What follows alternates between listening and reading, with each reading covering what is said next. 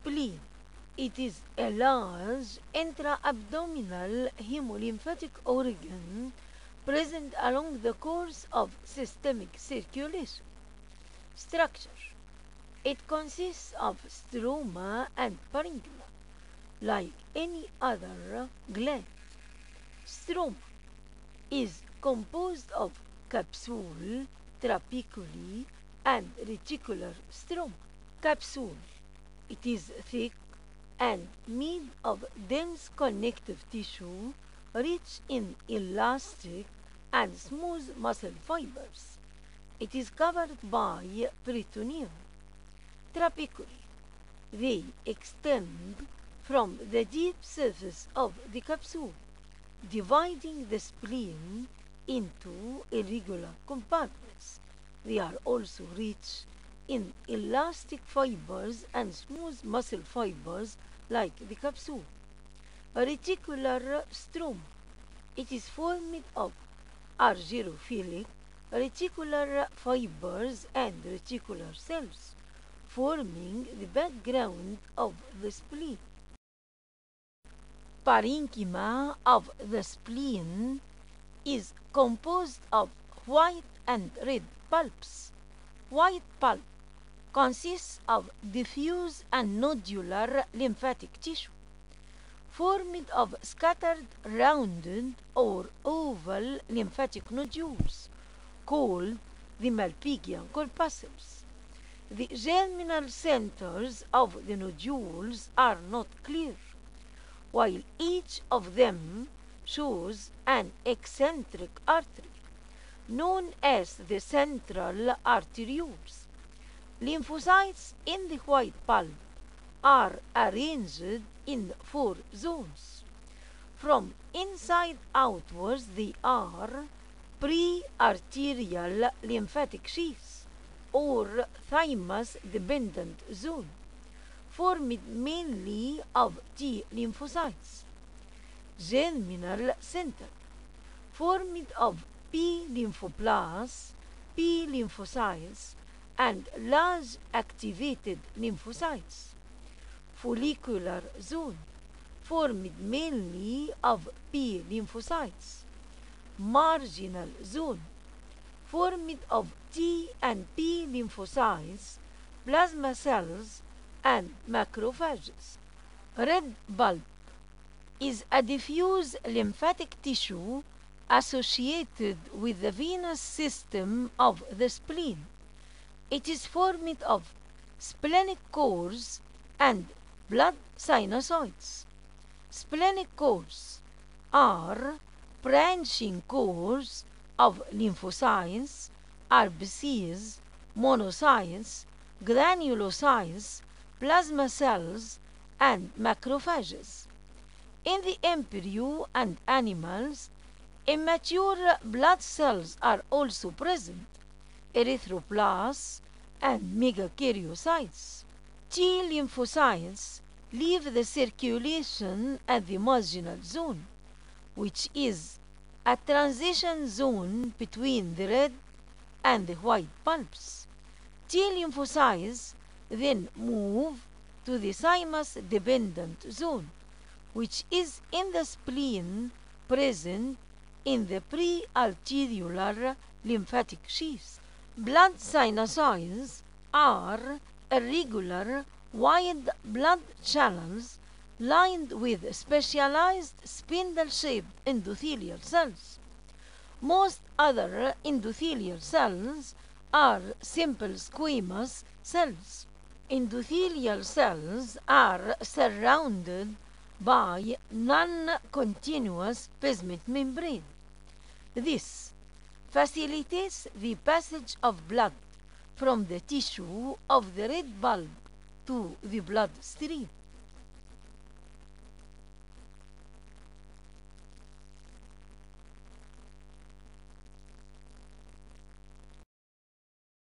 Lymphatic circulation. The spleen has no afferent lymphatics, but efferents arise deep in the white bulb. The red bulb has no lymphatics. Then converge on the central arteries. Lymphatics enter trapeculae and join to form large vessels that live at the hilum. Blood supply of the spleen. The splenic artery enters the hilum of the spleen and divides into trapecular arteries, which run in the trapeculae. The central arteries arise from the trapecular arteries to enter the Malpighian corpuscles. In the red bulb, they give rise to pennicellar arteries, each of which divides into 2 to 3 precapillary arterioles. Some are sheathed capillaries surrounded by oval structures, ellipsoid. These ellipsoids are made of reticular fibers, cells, and macrophages, and are referred to as Shigwer saddle sheaths, and may act as sphincters. The venous sinusoids collect the venous blood to the veins of the bulb. These unite to form trapecular veins, which collect into the splenic vein that lives at the hilum. Theories of splenic circulation. Connection between arteries and veins. Open circulation theory. The capillaries open directly into the tissue of the red bulb. Closed circulation theory. The capillaries open directly into the blood sinusoids. This provides a system for blood to pass rapidly through the spleen without filtration. Open and closed circulation theory. During splenic contraction, the circulation is closed one, while during relaxation it is an opened one. Kinsley theory suggested the presence of direct shunts between the splenic arteries and veins. Functions of the spleen. Filtration of blood from foreign bodies and microorganisms. Blood formation. Formation of blood elements in the embryo and formation of lymphocytes in adults. Storage of blood. Spleen acts as a blood reservoir. Destruction of Schleyl RBCs and storage of iron for formation of the pigments and RBCs in the red bone marrow. Humoral immunity. Antibodies formation by B lymphocytes and cell-mediated immunity by T lymphocytes. Comparison between lymph nodes and spleen. For easy differentiation between both, we have to consider site, structure and function of each. Structure of stroma and parenchyma. Lymph nodes. They are small bodies present along the course of lymph vessels. They are covered by fascia. Spleen. It is a large hemolymphatic intra-abdominal organ present along the course of blood vessels. It is covered by peritoneum. Structure. Stroma of lymph nodes is formed of thin capsule poor in smooth muscles and elastic fibers. There are thin trapeculae. Stroma of the spleen is formed of thick connective tissue capsule rich in smooth muscle fibers and elastic fibers. There are thick trapeculae. Parenchyma.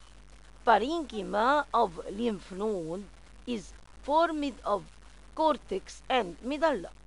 Cortex contains regularly arranged lymph follicles and lymph sinuses. Lymph follicles have clear germinal centers but no central arterioles. Medulla is made of medullary lymphatic cores and lymph sinuses. Medullary cores are formed mainly of lymphocytes and plasma cells. Lymph nodes contain lymphatic sinuses and have afferent and efferent lymphatic vessels. Parenchyma of the spleen is formed of white and red pulps. White pulp consists of scattered Malpighian corpuscles. Malpighian corpuscles are lymphatic nodules having central arterioles and non-clear germinal centers. Red bulb, on the other hand, consists of splenic lymphatic cores and blood sinusoids. Red bulb contains RBCs, leukocytes, and plasma cells. Spleen contains blood sinusoids and has no lymph sinuses or afferent lymphatic vessels, but contains only efferent lymphatic vessels. Functions. Lymph nodes are concerned with filtration of lymph from microorganisms and foreign bodies, formation of lymphocytes, immunological and other P and T functions, mainly humoral immunity by P lymphocytes and cellular immunity by T lymphocytes. Functions of the spleen: filtration of blood from foreign bodies and microorganisms, blood formation, formation of blood elements in the embryo, and formation of lymphocytes in adults. Storage of blood. Spleen acts as a blood reservoir.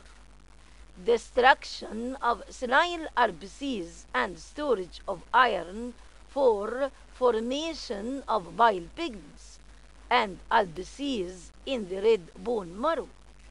Humoral immunity, which is formation of antibodies by P lymphocytes and cell-mediated immunity by T lymphocytes.